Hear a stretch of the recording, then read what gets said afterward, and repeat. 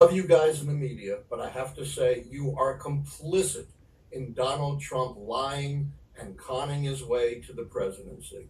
All the attention has been on Biden's faltering debate, but Donald Trump's debate was vastly worse.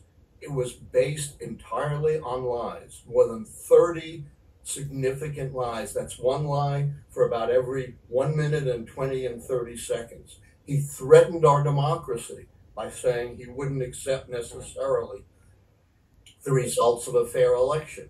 He said he would seek retribution. Why wasn't that the headlines? Why wasn't that the greatest concern from the debate, rather than all the focus on Joe Biden? There's an old saying, it's not just the evil people who wreak havoc on the world, it's the good people who don't do enough to stop them, and the media right now is complicit in Donald Trump gaslighting his way to the presidency and threatening our democracy. Notice how CNN completely shifts the subject here. For decades. I think the model is terrific. And so I'm not asking any questions about the model itself and how President Biden fits or doesn't fit into that model. My question to you is, when you talk about the they have been questioning whether President Biden should stay in the race. Have you talked to voters since Thursday night?